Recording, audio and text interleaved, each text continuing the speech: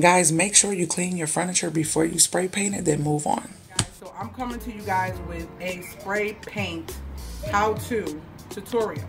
The reason why is because a lot of people are refurbishing and being frugal by buying secondhand furniture like this and then changing it to what they wanted. So I bought my mom a set. This is one of the chairs, and it's 4 chairs and a table, and she wants it white to brighten up the kitchen area. So with spray painting, a lot of people get frustrated and they say, I can't do it, it never comes out right. I'm gonna tell you why.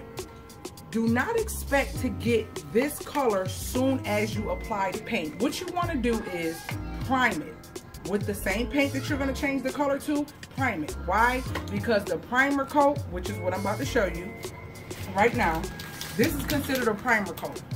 Don't get anxious, it's going to happen, especially if you're using a good spray paint like Rust-Oleum. This is American Accents. This is 2 times the coverage and it dries really fast. This is what I do to get a good coverage, and it doesn't take long, and it's actually faster and you have less mistakes.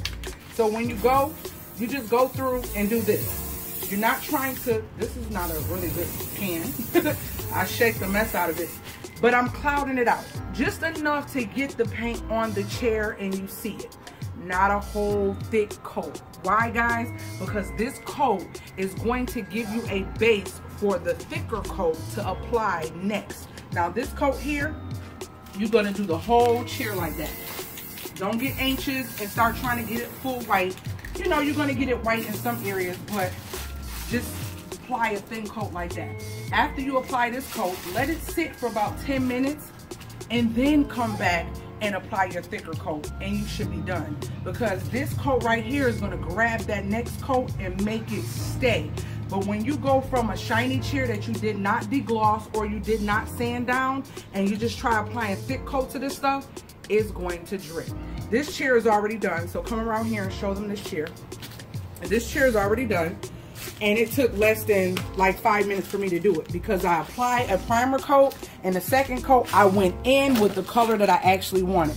So there you have it. There's no drips, there's nothing blotchy. I didn't have to go back and wipe stuff off and remove stuff because it is done with a primer coat. You don't need primer, you don't need to sand, and you don't need to degloss. Use a thin coat like this, let it sit, come back and spray it thicker, and there you have it. So I'm gonna show you what this looks like when it's done.